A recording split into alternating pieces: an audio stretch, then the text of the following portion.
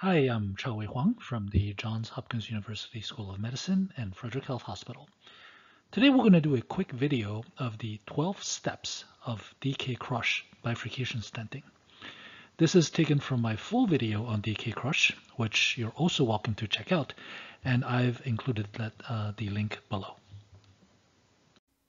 So in DK Crush, as in all non-provisional bifurcation stenting techniques, the first step is to wire both branches.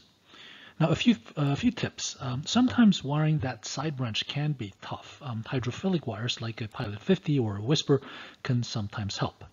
If that doesn't work, typically I would try a dual lumen microcatheter such as the Suzuki or an angled microcatheter. I generally reach for a Supercross 90 or 120. The 45-degree version has almost never worked well for me.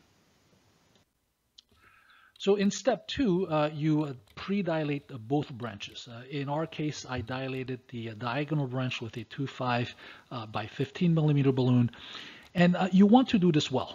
It will make your life easier. And notice that I protruded my diagonal balloon into the LED to make sure I catch the ostium of the diagonal. I'm really not worried about causing a dissection here, since I have wire access to both branches, and also since my plan is already to stent both vessels anyway. And here we are pre-dilating the LED with a 3.5 by 15 millimeter balloon. Again, really prep the vessel. I will also often do kissing inflations with the pre-dilation balloons. And notice how I left the diagonal balloon in place to do just that. I found that this helps prepare the bifurcation more nicely and will make delivery of stents easier later on. Okay, so now we are ready to stent the side branch. I generally like to place the side branch stent so that it protrudes 2 to 3 millimeters into the main branch. You don't want to protrude the stent too much because that will result in too much crushed stent material in the main branch. But you don't want to protrude the stent too little either. And this is because once the side branch stent gets crushed, that stent becomes bent at the ostium of the side branch, and this will leave the distal part of the side branch ostium uncovered. And protruding the side branch stent by 2 to 3 millimeters into the main branch helps to reduce this effect. You'll also notice that I have an uninflated balloon in the main branch. That's actually the most important thing to remember here. Make sure that you pre-position your crushing balloon in the main branch before you deploy the stent in the side branch. I cannot overemphasize how important this is. If you don't do this, you'll be hosed. It will be extremely difficult to pass the balloon into the main branch once your side branch stent is deployed, and you'll only make this mistake once. Once your main branch balloon is in place and you're happy with the position of your side branch stent, go ahead and deploy the side branch stent. After that, make sure you post-dilate the stent nicely and make sure the side branch looks good before moving on to the next step.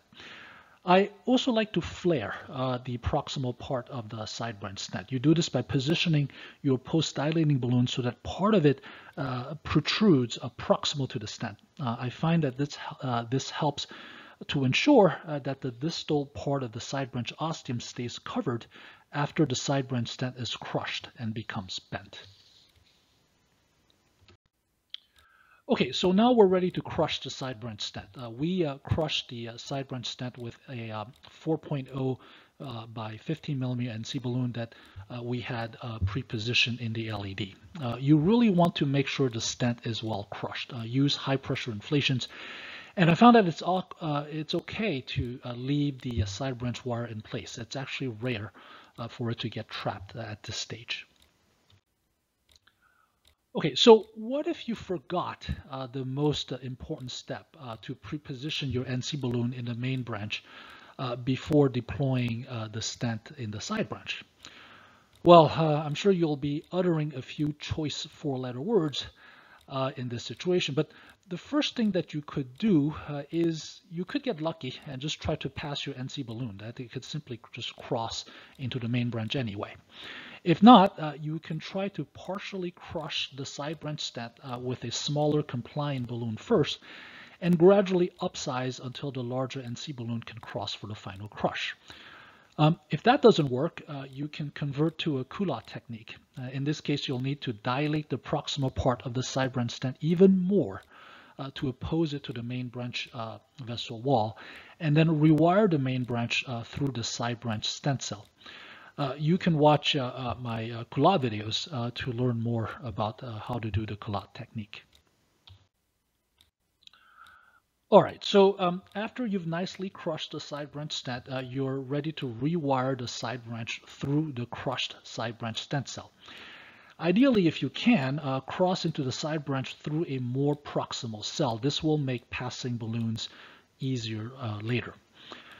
I must say that rewiring the side branch through a crushed stent can be quite difficult, and this is one of the reasons I'm not a huge fan of crush techniques. But again, if you're having trouble, try using hydrophilic wires, angled microcatheters, or a dual lumen catheter. Sometimes the wire could be getting stuck on a proximal stent strut if you haven't fully crushed the stent. So IVUS and OCT can help here. You may need to crush the side branch stent even more.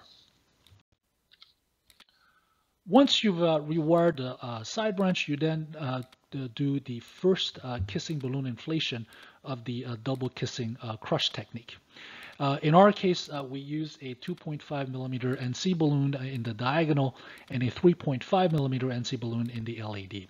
I will usually sequentially dilate the side branch and main branch before doing the kiss. Passing the balloon into the side branch can be as tough as trying to wire it, sometimes even tougher. If you're having trouble, start with smaller compliant balloons and then serially dilate up.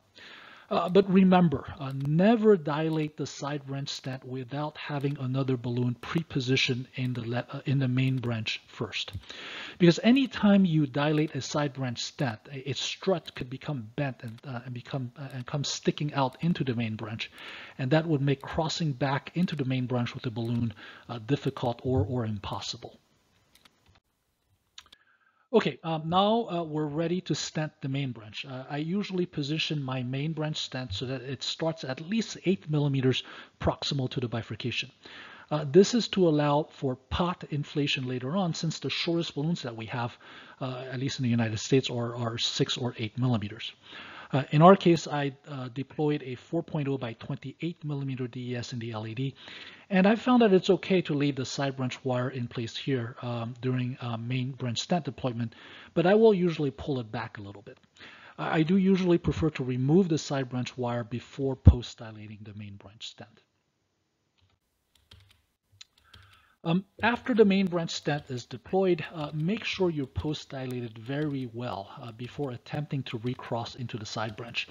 In our case, I used a 4.0 and 4.5 millimeter NC balloon for post-dilation, and notice how our side branch wire is now pulled back proximal to the stents. You really want to make sure the main branch stent is well expanded and opposed to the vessel wall. This helps reduce the chance that your side branch wire could go under a stent strut. Sometimes I will use OCT and IVUS to help confirm. Next, rewire that side branch again. Again, this can be very difficult to do now through 2 layers of stent material. As before, hydrophilic wires, angled microcatheters, or a dual lumen microcatheter can help. If you keep getting stuck, it could also be that your main branch stent is not yet completely opposed, and you might need to post-dilate it some more. All right, once you've got your wire down the side branch again, you're ready to do the second kissing balloon inflation of the double kissing crush technique. In our case, we use a 2.5 millimeter NC balloon in a diagonal and a 3.5 millimeter, a 4.0 millimeter NC balloon in the LAD. Again, I usually sequentially dilate the side branch and main branch before doing the kiss. We talked about this earlier, but passing an NC balloon into the side branch can be rough. If you're having trouble, start with smaller compliant balloons and serially dilate up. But again, remember, to never dilate any side branch stent without having another balloon already pre-positioned in a main branch. You may have trouble doing it if you don't have a pre-positioned balloon already there. Next, we post-dilated the proximal part of the bifurcation using a 4.5 by 8 millimeter balloon. This is known as POT, or the proximal optimization technique, and it's done to ensure that the proximal part of the stent is rounded up again in shape and well opposed to the vessel wall. And this is especially important to do if you don't routinely do intravascular imaging to check your work. A quick note is that you could use Finet's law to size your pot balloon. I've done another video about this. In this case, the distal main branch was 4.0 millimeter and the side branch was 2.5 millimeter. So by Finet's law, the proximal main branch should be 4.4 millimeters in diameter. So we used a 4.5 millimeter balloon to do the pot. Finally, I generally do intravascular imaging whenever possible to make sure everything looks good. In this case, we did IVUS, and it showed good stent expansion and apposition. And here is the final angiographic result, which we thought looked quite satisfactory. The patient did well and went home the next day. He had a non-STEMI, so we recommended at least 1 year of DAPT. But for complex bifurcation stenting, I will generally recommend at least 1 year of DAPT, even for non-ACS patients. Thank you for watching.